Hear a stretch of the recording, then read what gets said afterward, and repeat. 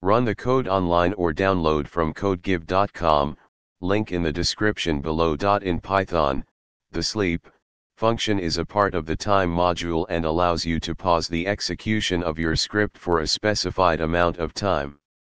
It's a handy tool when you need to introduce delays in your code, whether it's for simulating real-world processes, implementing timeouts, or controlling the rate of execution. In this tutorial, we'll cover everything you need to know about the sleep function in Python, including its syntax, parameters, common use cases, and some code examples. The syntax of the sleep function is straightforward. Here, seconds is the duration for which you want to pause the execution of your script. It can be a floating point number for fractional seconds. The sleep function does not return any value, it simply suspends the execution of the current thread for the specified number of seconds. The sleep function takes only one parameter.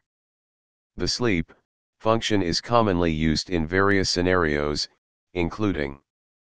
Now let's dive into some practical examples to see how the sleep function can be used in Python scripts. Output.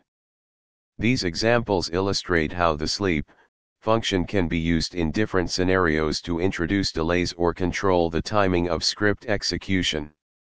The sleep function in Python is a valuable tool for introducing delays in your code, controlling the timing of execution, and implementing various timing-related functionalities.